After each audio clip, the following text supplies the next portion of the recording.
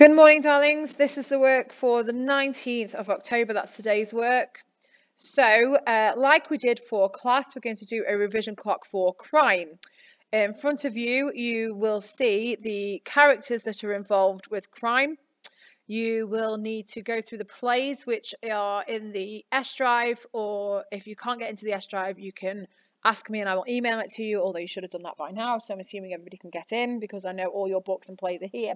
Speaking of which, I know that you won't be able to do this on a double-sided page in your books, so if you want to take two bits of A4 and sellotape them together, that's great.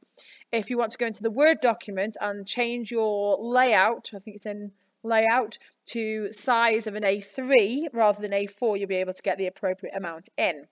Once more, you need to go through and find a quote, a method, and what crime it's related to, and make sure that they are all different colours or highlighted, so you're not just looking at a sea of black. This should take you an hour, which should be today's lesson.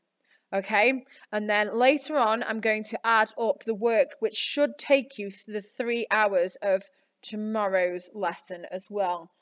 Tomorrow's lessons. Is it tomorrow's? No, we don't have 3 hours. I mean the hour for tomorrow and going forth from there. Now, the work that I'm going to set you on the next video will count as an assessment, so you need to pay attention to that, so fair warning. But this here will help you prepare for that, which is why I'm rambling on about it now.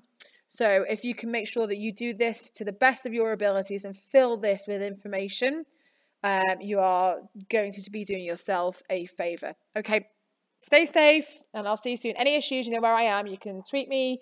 Well done to those who are tweeting me. You can email me. Well done to those who are emailing me. And that's today's work. Okay? Bye. Like and subscribe. Jokes. Obs.